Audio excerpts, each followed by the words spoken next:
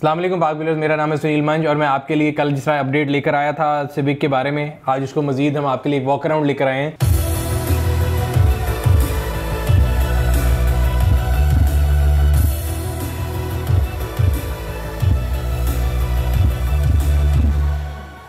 आज सिविक जो है वो अनवेल की है और उसके लिए होंडा वालों ने काफ़ी एक मार्केटिंग कैंपेन भी चलाई थी बकल अप के नाम से।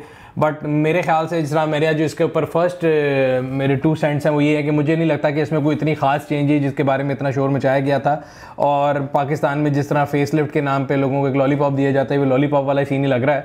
तो खैर टोटल चेंजेस जो इन गाड़ी में अभी आई हैं, अगर हम 1.8 की बात करें तो 1.8 जो IV टेक ओरियल थी उसमें पहले वाली में और अब वाली में जो चेंजेस हैं वो मैं आपको बताता हूँ। इंटीरियर 100% सेम है। एक्सटीरियर में सबसे पहले जो सबसे इंपॉर्टेंट चेंज है वो एक आपकी जो फ्रंट LED हेडलैम्प्स हैं वो हैं। उसके अलावा आपके जो फॉग लैंप्स हैं वो भी LED कर दिए गए हैं। उसके अलावा नीचे जो आपके फॉग लैंप्स के साइड पे ब्लैक कवर थे या पीछे बम्पर के अंदर कवर थे उनके ऊपर क्रोम है। और गाड़ी के जो व्हील्स हैं वो फ़र्क हैं। और सबसे एंड पे जो मतलब सबसे ज़्यादा इंपॉर्टेंट चीज़ है पूरे उसकी फेस अपलिफ्ट की वो शार्क फिन एंटीना जो आपको पहले भी बता चुके हैं। तो ये टोटल पैकेज है जो कि फेस अपलिफ्ट आया है। जो सिविक 1.8 ओरियल IV टेक है उसकी प्राइस में 1 लाख रुपए का इजाफा कर दिया है और नई प्राइस जो है वो 33,99 33,99,000 रुपये है। इसके अलावा जो 1.8 बेसिक सिविक थी उसके अंदर 2 चेंजेस किए गए हैं। एक उसके अंदर रिट्रैक्टेबल मिरर दे दिए गए हैं, दूसरा उसमें क्रूज कंट्रोल दे दिया गया है और उसकी प्राइस जो है 31,34,000 रुपये से 31,99,000 रुपये हो गई है। इसके अलावा एक और नया वेरिएंट लॉन्च कर दिया गया है होंडा सिविक टर्बो RS के नाम से। टर्बो RS जो है उसकी प्राइस है वो 1500 सीसी गाड़ी है और उसकी प्राइस है 37,99 37,99,000 रुपये। और इसके अलावा उसमें मॉड्यूलों की एक किट जो है वो ऑप्शनल है, वो आप 45 से 50,000 रुपये उसकी प्राइस है, वो आप अपनी मर्जी से बॉडी किट लगवा सकते हैं। जो 1.8 गाड़ी है वो भी हाजिर अवेलेबल है। सो टोटल मैंने आपको बता दिया कि 3 गाड़ियाँ आज लॉन्च हुई हैं और उनकी प्राइसेस बता दी। अब हम थोड़ी बहुत बात कर लेते हैं कि डायनामिक्स थोड़े चेंज हो जाएंगे अगर ये FED जो 10% लगा है ये रिवर्स हो जाए।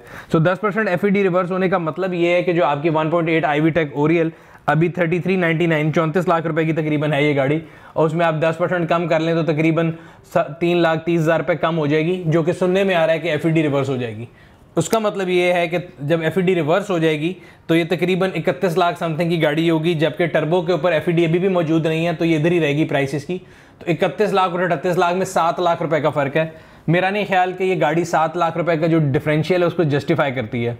एक्सटीरियर में तकरीबन दोनों गाड़ियाँ सेम है, सिवाय इसके कि टर्बो में 17 इंच के अलॉय रिम्स हैं, IV टेक के अंदर 16 के अंदर अलॉय रिम्स हैं, बट उनका डिज़ाइन नया आ गया है। बट 7 लाख का डिफरेंशियल मेरे ख्याल से बहुत ज़्यादा हो जाएगा जब FED रिवर्स हो जाती है। दूसरी चीज़, टर्बो को अभी भी जो है ना टेस्ट ऑफ टाइम पास करना पड़ेगा, बिकॉज सिविक ने जब पहले टर्बो लॉन्च की थी तो it was a big fail.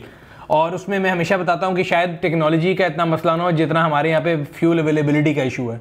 सो वो इशू अभी तक हल नहीं हुआ और मेरा नहीं ख्याल कि एक दफ़ा जो लोग पहले टर्बो लेके अपने आप को नुकसान करा चुके हैं समेत मेरे, वो दोबारा वो टर्बो लेना चाहेंगे। सो मेरे ख्याल से एक बहुत बड़ा क्वेश्चन मार्क होगा उन लोगों के लिए जो टर्बो की मार्केट को ऑप्ट करना चाहते हैं या वो कस्टमर जो टर्बो लेना चाहते हैं। सो मेरी प्रेडिक्शन ये है कि येस 1.8 तो लोगों के पास और कोई चॉइस मतलब 2 ही चॉइस हैं टोयोटा और होंडा में से, तो वो तो शायद फिर भी चलती रहेगी। लेकिन मुझे 1.5 टर्बो का जो फ्यूचर है वो खास को बेहतर नज़र नहीं आता अनलेस एंड अनटिल उसके इंजन के अंदर बहुत ज़्यादा कोई इंप्रूवमेंट की गई हो, उसको रीमैप किया गया हो।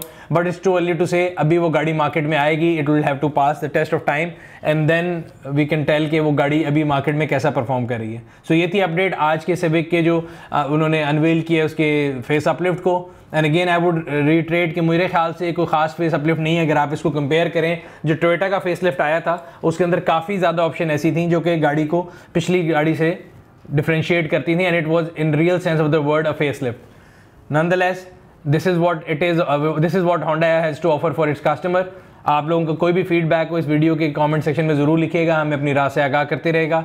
हम कोशिश करते हैं आपके लिए जो भी फीडबैक हमारे पास आए हम आपके लिए फ़ौरन इन्फॉर्मेशन लेके आते रहें। अगर अभी तक आपने हमारे YouTube चैनल को सब्सक्राइब नहीं किया, सब्सक्राइब करें, बेल आइकॉन पर क्लिक करें ताकि आपको हर आने वाली वीडियो के बारे में नोटिफिकेशन मिलता रहे। आपसे फिर मुलाकात होगी। अपना और अपने गिरदोनवा के लोगों का ख्याल रखिएगा। शुक्रिया।